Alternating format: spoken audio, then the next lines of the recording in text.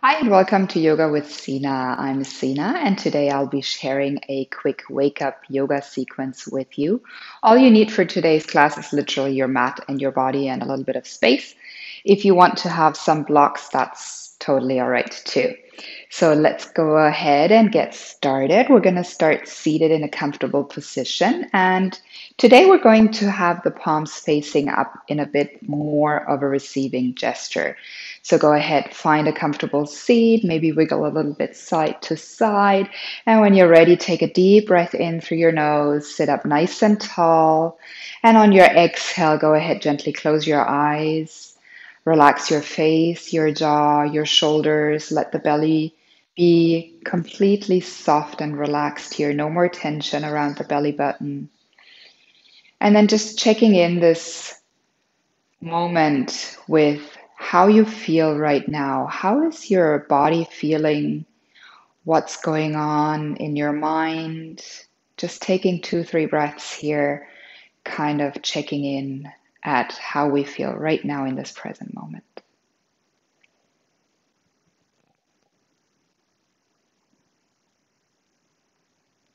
And then for today's class, I want you to just bring up in your mind a way or an aim, a goal of how you want to feel during this short practice, and then also how you want to feel for the rest of your day as we step off the mat. So set your so-called intention for today's class. And then taking a deep breath in through the nose. Hands come together in front of the heart. We sit up nice and tall again. And on your exhale, breathing out, sealing that intention, that feeling that you want to carry off the mat as we finish. Bowing your chin to your chest just very gently. And on your next inhale, blinking the eyes open, we're going to transition onto all fours, taking the hands underneath the shoulders, hips over the knees. Toes are tucked today for this tabletop position. So as you look back between your knees, the toes are just in line with your hips and your knees. Now from here, we're going to start with a cat pose. So really pressing into your shoulder blades, gazing down to the fingertips, make sure they're nice and spread. And then really lean into those hands. Shift the weight a little bit forward as you draw the navel to the spine and press the toes away from you down into the earth. Now, as we inhale, make this transition really with control. Take it nice and slow. As you drop the belly, pick up the gaze, draw the shoulders back, thinking more of an extension of the front body instead of a back arch. Exhaling, tucking chin to chest, rounding your spine again, pressing those toes down, spreading the fingers, gripping the mat with your fingertips. One more time on your inhale, dropping the belly, finding that opening, that space at the front of your chest, pushing the heart forward. And then last time, exhaling, rounding that spine again, creating a little bit of a broadening between the shoulder blades. Good. Inhaling brings you back to tabletop. Now let's touch the toes together, bring the knees together, and then just sit back onto your toes. We're going to bring the palms together at the front of the heart again, trying to sit up nice and tall just for 3 long, mindful breaths. Taking a nice deep inhale here, growing through the crown of your head. On your exhale, dropping those shoulders. Inhaling, taking a nice deep breath in through your nose. Exhaling, breathing out. One more. Inhale through your nose. And exhale, releasing those hands back down to the mat. Keep the toes tucked. Bring them to a hip width distance. Lift the knees up. Push the hips up. And then come into your downward facing dog. Take a moment here and settle yourself down into that downward facing dog. You can go ahead and pedal the feet out. Make sure that your spine has a nice long line, so pushing the chest towards your thighs. Knees can always be bent here. Drawing the shoulder blades backward and kind of having an outward rotation with the shoulders. Gaze is towards the feet or the knees. We'll stay here, taking another 2 deep breaths in through the nose. As you exhale, push the chest back. Maybe the heels are nearing the floor, but keep that long line in the spine. Last one, inhale here. Exhale everything out. Inhale, looking towards your fingers, step your feet up into a forward fold, Uttanasana, holding the outside edges of your elbows. Knees are still bent here. You can interlace your forearms or just hold the elbows. Head is heavy, everything is hanging forward, completely relaxed. Weight shifts into your toes, little sways right and left if that feels nice. That's it. Relaxing, releasing, deep bend from the hips, generous bend in the knees to protect the lower back. Releasing the hands down, inhale, halfway lift, flat back here, Ardha Uttanasana, exhale, forward fold, and then with the knees generously bend, ragdoll all the way up into standing, stacking one vertebrae on top of the others until you reach mountain pose, Tadasana. Good. Let's give it a big, good stretch here. Come up onto your toes, reach your fingertips up and overhead, and exhale. Bring the hands together at the heart. Inhale again, reaching the arms all the way up. As we twist to the right, take your arms to shoulder height. Keep that right hip pushing forward. Energize through the fingertips here. Good. Trying to find that twist from your upper spine. Take a deep breath in here.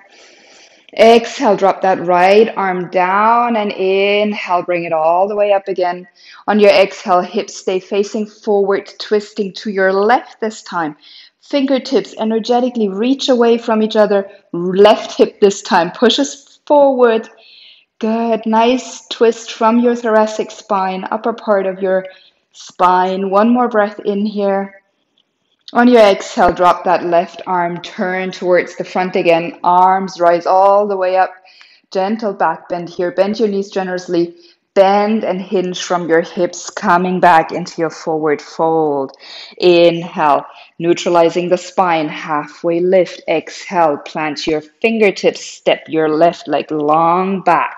Good. Now on your inhale, reaching the right arm all the way up. Come into your easy twist, easy pose here. So in a low lunge, pressing the feet away from each other. Right knee is stacked over the right ankle, and then the left heel is stacked over the left toes. We're really light on the left fingertips. Again, energizing through those fingertips. We might be able to hover, so the left hand is just hovering very gently off the floor. Breathe here. Press your feet firmly away from each other. Maybe sink a little deeper into that right knee. Pull the right hip crease back. Take another deep breath in here. You've got this. And then as you press into your legs, draw your navel to your spine. Inhale, reaching all the way up. Ooh, keeping your balance. Come into your twisted crescent lunge. Still energetically, the fingertips are pulling away from each other. Good. Back leg is still engaged, right? Left kneecap is pulling up. Good. And as you exhale, drop that right arm down.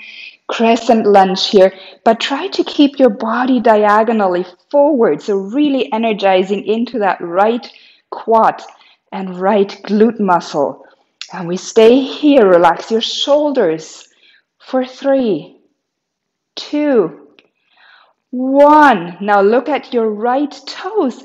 Step your left leg up. Come into your chair pose. Woo, nice transition here. Keep the shoulders relaxed. Neck in line with the spine. Sit a little deeper into your chair pose. Good. One more breath. And exhale, forward fold. Inhale, halfway lift. Flat back position. Exhale, plant your hands down. This time, step your right leg long back. Set yourself up for your easy pose, so for your easy twist. Press the right toes back and away from your right heel is over the toes, left knee over the left ankle.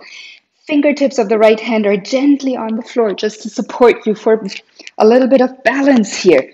And then as we inhale, peeling that left arm all the way up into the sky. That's it. Press your crown of the head forward, finding that length, really taking all that strength out of your legs here. Good. Energizing through the left fingertips, pressing the feet firmly away. We may be able to hover.